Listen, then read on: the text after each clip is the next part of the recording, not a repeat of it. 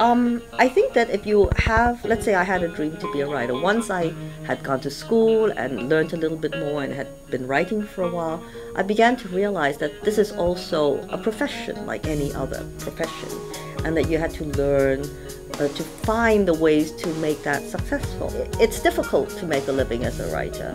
Very few writers do make a living. In fact, when I did my master's degree in creative writing, the first thing our teacher said was, you won't make a living as a writer. Now, what else are you going to do to support yourself while you do this? The competition is very high, for one thing.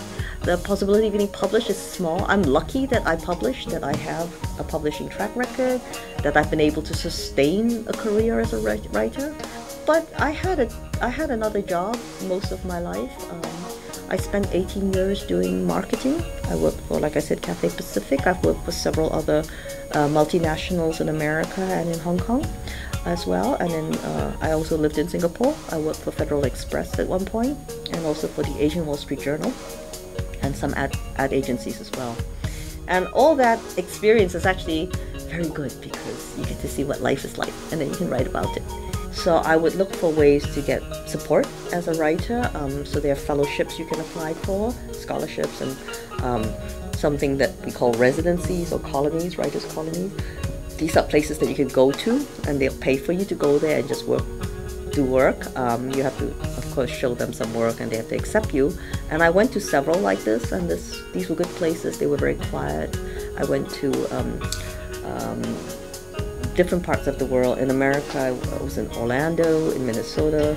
I also went to Norway and Switzerland. And these were great places to sit in for a while and just write. And also I could get to see another country, which was quite nice.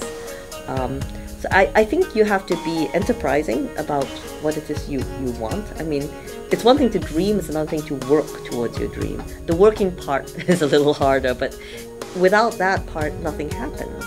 And you have to work obviously at the writing itself, but besides that, it was also about learning to find out, getting to meet publishers, getting to meet literary agents, trying to figure out how the whole business works, how to sell your books, how to find opportunities to promote your work.